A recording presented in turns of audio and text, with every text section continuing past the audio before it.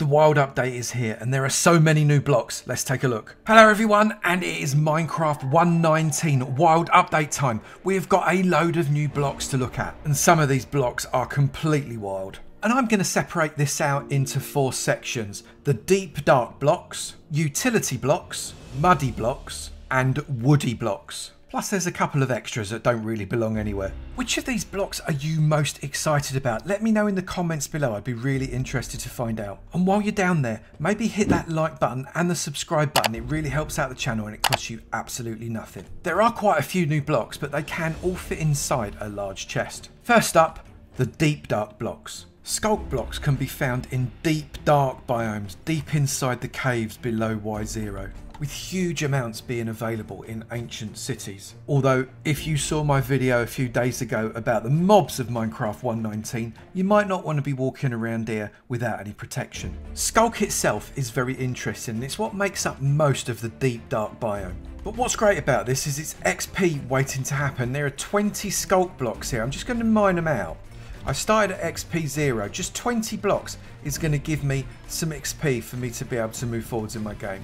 Nearly 3 levels of XP from just 20 Sculk blocks, and you saw how much Sculk there was down in those deep dark caves. However, point of note, when you mine it, it doesn't drop the block, it only drops the XP. Unless you mine it like that with a silk touch pick, and then you get the block but you don't get the XP. So I guess you can mine it all out and save the XP till later, a little bit like an XP bank.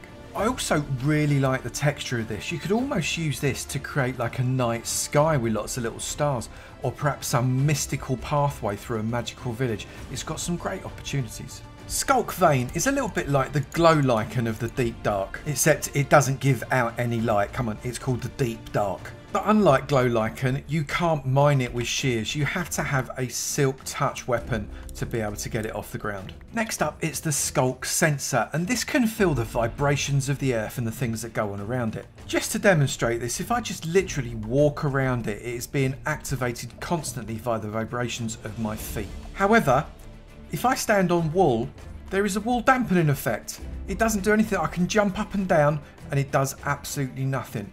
Which is also true if I sneak. If I press shift and I crouch and I move around and sneak, it does not activate that Sculk sensor either. And it's the Sculk sensors that are going to get you into trouble when you go down into those ancient cities. But before I talk about why that's the case, I just want to talk about one thing that is really exciting: wireless redstone. This Sculk sensor lets out a redstone pulse, and of course it doesn't need anything to touch it to do that. It does, however, need a comparator to suck that signal out, a little bit like a furnace or a chestwood. So let me demonstrate. I'm on my wall right now, so I'm not making any vibrations. The Sculk sensor doesn't know I'm there. But if I move around, that Sculk sensor immediately sees my vibration, lets out the redstone signal, which is sucked out through that comparator into the redstone block. I bounce again and I get another signal. This opens up all kinds of really awesome opportunities. However, I mentioned about it causing problems, and this is when it's combined with one of these other blocks. Ladies and gentlemen, meet the Sculk Shrieker.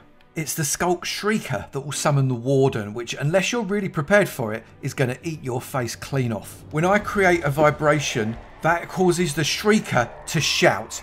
That Shrieker only needs to shout 4 times and the Warden turns up. Fortunately, only when you're in the deep dark biomes though. Specifically within the ancient cities. We have got some sensors and some shriekers here. So I'm going to try and set these off. You can see they're going off all over the place with me just walking around. And I can already hear some very unpleasant noises in the background. And I think it's quite likely that we're going to find a friend turn up any minute. And I can hear him. I just can't see him, which is always a worry. Where is he? He is right here. And if I wasn't in creative mode right now, he would totally be going after me.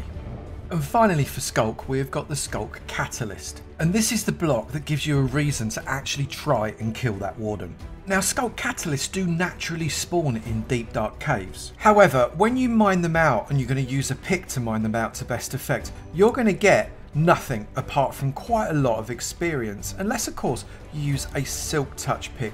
These blocks will be picked out if you have a silk touch pick, so it could be that is the way to move forwards. Or you can kill a Warden, because the Warden will drop 1 when you kill it. But who cares, frankly? Why are they so important? Because this, dear viewer, represents unlimited XP. if you kill any mob nearby, automatically you get 1, a challenge called It Spreads, and 2, you get Sculk blocks, landing exactly where that beast died. And as you've already seen, if you mine those out, you get even more experience. So you get experience for killing the mob, and then more experience for mining out the Sculk. So imagine if you were to connect that somehow to some kind of mob farm, you can end up with something really quite interesting.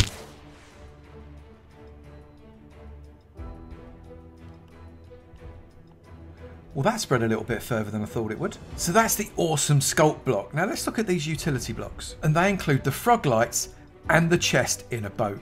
And the boat with chest is just that. It's a chest in a boat. And you can access this 2 ways. You can either shift and right click on it and it will open up that chest. Or alternatively, you can right click on it and then press E and it will open up that chest. You can then move along and press E. You can see exactly what it is you're carrying with you. This is a really good way for you to be able to expand your inventory when you go off exploring. Unfortunately, it doesn't act like a shulker because when you break it, all the items inside the boat with chest come out and you have to hold them, so you have to have inventory slots to be able to do that. But you do get the chest in the boat back as well, so it's a recyclable commodity. I still think this is a brilliant way for you to be able to increase the amount of stuff that you've got in your inventory when you go exploring.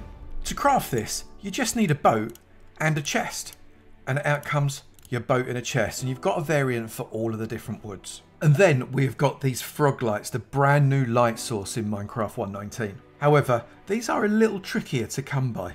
First, you're going to need to go to the Nether, and you're going to need to take a frog with you. And then you're going to need to find a basalt delta. Then you're going to need to find some magma cubes. And you're going to need to bash them until you've only got the baby magma cubes left. And once you've just got small magma cubes, let your frog do the rest. It will hunt out those little baby magma cubes, and every time it licks one of them with its long tongue, it will drop one of these Froglights. And the Froglight you get will very much depend on which variant of frog it is you have brought into the Nether with you. Pearlescent Froglights will come from the lighter coloured frogs that you'll get from mangrove swamps.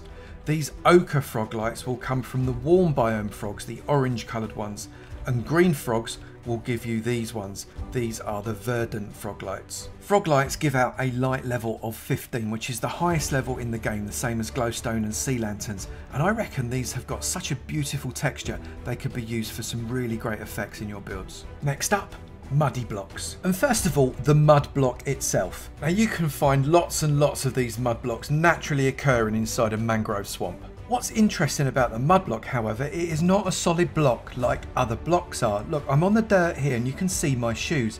If I go into the mud, my shoes disappear. I sink 2 pixels down. That means it hasn't got a solid top, very much like soul sand. And if you can't find a mangrove swamp and you really want some mud, all you need is some dirt or coarse dirt. Treat it with a bottle of water and you have got mud right there. You can mine that out with your hand, although you can do it quicker if you use a spade. Also, if you have mud and you place it on top of a block with dripstone underneath it, whilst it won't take any water out of it, it will eventually turn into clay. So again, 1.19 gives us an opportunity for another farm, a clay farm. You can also use mud to make different building blocks. Come into a crafting table and mix some wheat with some mud, and you get a packed mud block. I really like the texture of this packed mud block. I can see lots of builders going for it. Not just in walls, but if combined with path blocks, gravel and coarse dirt and perhaps some other blocks, you'll make some great roads out of this. You can take it one step further by getting yourself a load of packed mud and putting it into a square like that in a crafting table. You get mud bricks, which are going to make some absolutely superb walls, especially when textured out with that packed mud as well. You can then use a stone cutter or a crafting table to use these mud bricks and make out brick slabs, brick stairs and also brick walls. Watch out for future videos from me using these bricks in a lot of builds. And then we've got all of our mangrove blocks, except my mangrove propagule has grown into a mangrove tree. I didn't mean that to happen. And I am genuinely excited by this new wood. It's not often you're going to hear me say that, to be honest, but this wood is really beautiful. A great colour we've got. It's going to be really good for roofs and for variegation and texturing. I'm really excited by what we could actually do with it. And it's really nice to have another door that's solid and has got holes in. So we have the full family of craftable blocks. We've got the wood, we've got the logs, we've got the stripped wood, the stripped logs, signs, planks, stairs, slabs, doors, fences, gates, trapdoors, pressure plates, buttons, and of course the boats. And this is the propagule, which I'll come back to in a moment. But we've also got roots, muddy roots, and leaves. And I also really like the texture on these leaves. The propagule is basically the sapling for the mangrove tree, and you can plant them in water as well as on land. If I grow this up here, you'll see we get a mangrove tree in the water. Its roots are towering above before we even get any of that trunk coming on. I really love this because that represents the way mangrove trees actually grow in the wild. And you see the propagules are growing off of the tree. We don't wait for the leaves to decay, we take the sapling straight off the tree. Similarly, when we a propagule on the land, we get a similar structure. There are lots and lots of different varieties of this tree.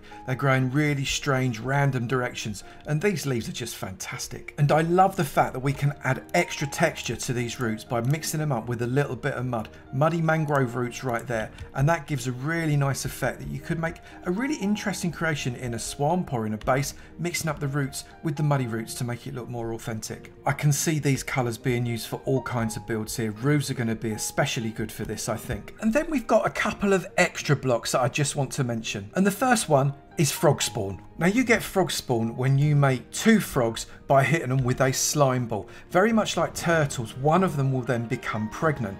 You'll get a little bit of experience and off one will go to lay the frog spawn. After a while, that frog spawn will turn into tadpoles, and you'll get between 2 and 5 tadpoles for every patch of frog spawn that you create. And what's quite cool, you can collect up a tadpole in a bucket just by clicking on it with a full bucket, and that will give you a bucket of tadpole, which is also officially a new block. You can then take that bucket of tadpole to a different biome and splash that into another block of water. And in doing this, you can get yourself your different coloured frogs because there's 3 options to choose from, which gives you the chance to get all 3 of those different coloured froglights. In this cold biome, the frog's green. Another new block you might not be aware of is this disc fragment block to music disc 5. If you search through the ancient cities, there are lots and lots of chests, and you can find these and a load of other treasures inside them. Once you've got 9, place them into a crafting grid like that, and it'll give you Samuel Aberg's music disc number 5. Place that into a jukebox and it starts to get really weird.